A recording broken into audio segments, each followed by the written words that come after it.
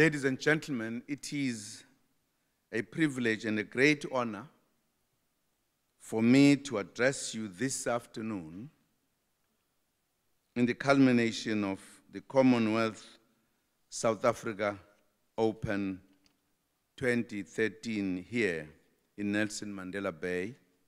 This is a very significant occasion, and I am told one of the largest in the history of Commonwealth chess tournament. South Africa is proud to be a member of the Commonwealth, and we are extremely proud that the World Chess Federation has bestowed the honor on South Africa to host this event for the second time in 2 years. On Robben Island, chess provided a solace to us that we needed in those conditions of isolation and deprivation.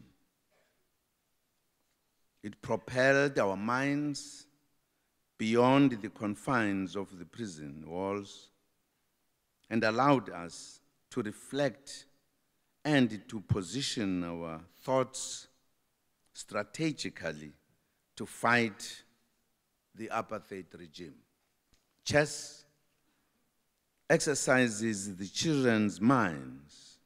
We also intend chess to be used as an educational tool to enhance logic and lateral thinking for mathematics and sciences. I had a match too, but there was no trophy put for it. It was just one match with a young fellow.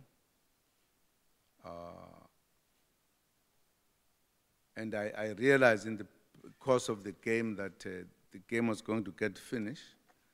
I wanted to balance it, and I sacrificed some pieces just to create a space.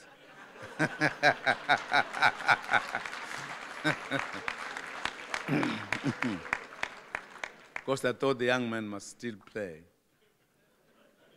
And I had many pieces. He was left with about 4 or 3, but it was a stalemate.